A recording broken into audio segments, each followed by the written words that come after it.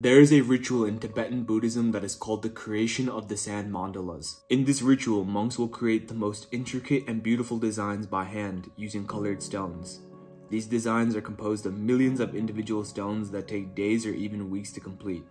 The completion of these elaborate designs is meant to teach them the values of patience, dedication, and consistency. But the most interesting part of this ritual is what happens right after the creation of these designs. Instead of marveling over it, taking a selfie with it to post on Instagram, or sending it over to a museum, the designs are destroyed immediately. Wait, what? The whole point of destroying them right after is to teach them to get rid of emotional attachment, also something known as letting go.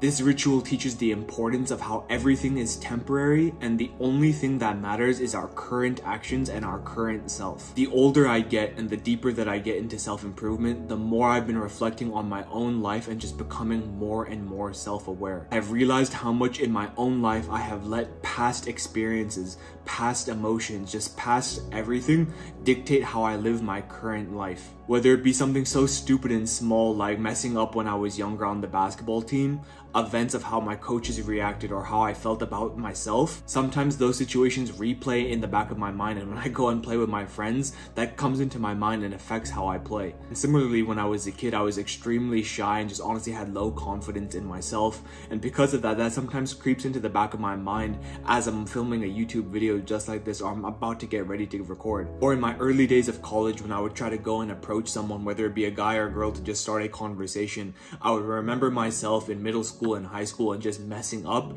and that fear of messing up had stayed in the back of my mind and affected the actions that I was about to take, whether or not I was going to approach them in the first place. And if I even did, I would just be so nervous the entire time because my brain was telling me, you're not good at this. And even if I would just make past mistakes, whether it be just on a test while studying or I just fumble up, all of these small little occurrences would literally play in the back of my mind when I would be trying to start a new business, when I would be studying for a new test, or anything just moving forward. I would constantly criticize every small detail to avoid making mistakes because I knew I had done so in the past. Having so much emotional attachment to these incidences, to these events, to everything, it literally made me overthink every single action that I was going to take, and because of that, that literally affected the way my life played out afterwards. Little did I know in my small journey of self-improvement so far, how much strength and power you give yourself when you can just learn to let go. I do not know what any of you watching have gone through in your own lives and how that has affected you. All I can tell you is that take each day as a new beginning and a new life without memory of past experiences and how it can affect the future. You need to remove all emotional attachment that you have to any past incidences, any past results, any past relationships, everything you just need to get rid of. Whether it be trauma from a specific event, from abuse, from losing your job to a heartbreak, whatever it is, you need to let go of these things. The more attention and significance you give these things, the more it takes control over your life.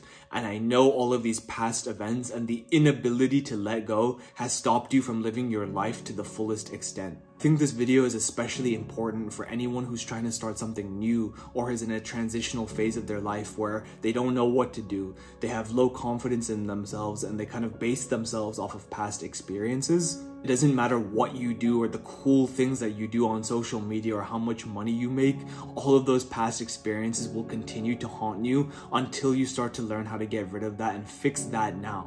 There's so many millionaires and billionaires, and there's even gurus that you watch right now that are so popular that you can literally see, if you take a step back, you can literally see they're still fighting demons on an everyday basis. You want to be able to get rid of that now so that once you actually reach the place that you want to be, that you can truly enjoy it in its fullest form. This negative energy and this power over you is literal poison that is existing into your body. I implore you to learn something from the Tibetan monks and the sand mandalas so that you can turn your own life into a beautiful design. I wish you all the utmost success because I know there's plenty enough for all of us. Mwah.